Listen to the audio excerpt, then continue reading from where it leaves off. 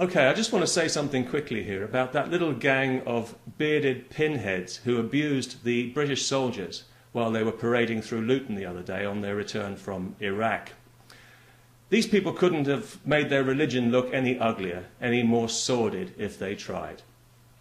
You know, like a lot of people in Britain, I'm against the war in Iraq, have been all along, but I realise that soldiers don't start wars. Soldiers don't decide what wars to fight.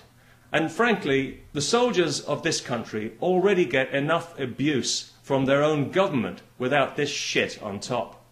Sent into battle under-equipped because some fat-ass bureaucrat can't stop picking his nose long enough to do his job properly. It's a wonder anybody joins the army anymore. But you know something? I'm glad that they do.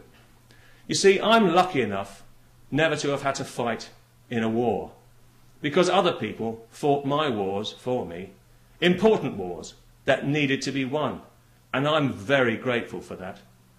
And if you live in this country, and if you accept everything that this country has to offer, which is a lot, then they fought your wars too, whether you bloody well like it or not.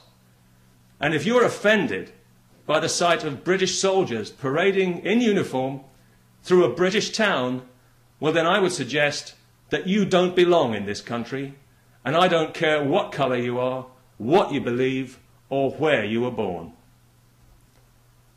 Goodbye.